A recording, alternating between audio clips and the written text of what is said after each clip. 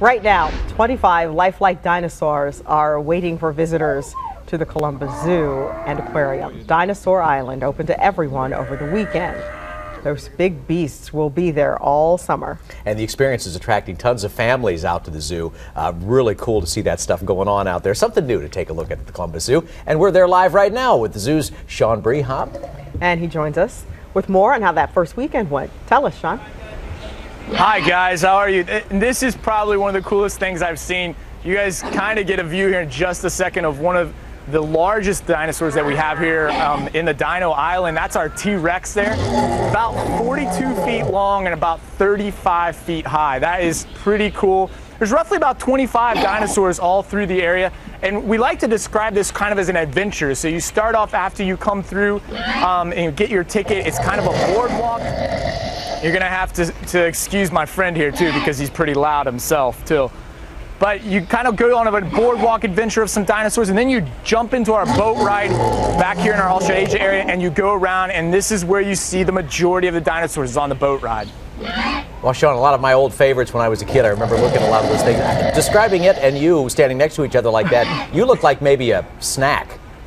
Yeah, a snack, yeah. You know, the cool thing, these are all electronic dinosaurs. We like to say they have an electronic brain in there, so that all of them are mobile. Even some of them on the boat ride actually have a few surprises for you guys too once you get on there. So though it is, you know, really hot out here, you might actually enjoy it right on the boat.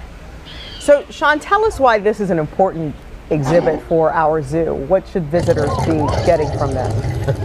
Well, you know, here's the thing that we like to tie in. You know, these guys, dinosaurs, you know, still to the day, we don't really know exactly why they completely disappeared Earth. And so it ties into extinction, which leads us to a lot of different areas to talk about here at the Columbus Zoo when it dives into conservation. And, you know, overall, that's what the Columbus Zoo is all about, is teaching people about a lot of different animals and conserving. And I think this is just an exciting, sort of entertaining area. It's part of an experience that we already had here, so it makes it even more fun to be on the boat ride, to see animals like our small-clawed otters or the orangs that we have here. So it's just a cool experience, but it allows us to talk more into conservation.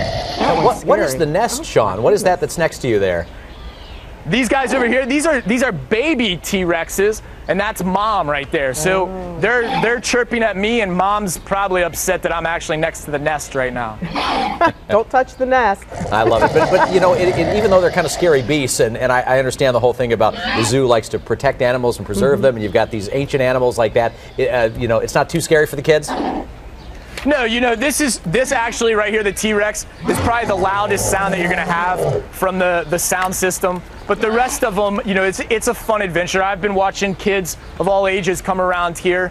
You know, it is obviously for your older kids, so you know, kids that are a little bit more understanding of what dinosaurs are. All right, Sean, thanks for joining us. The Young and the Restless is up next. Have a great day.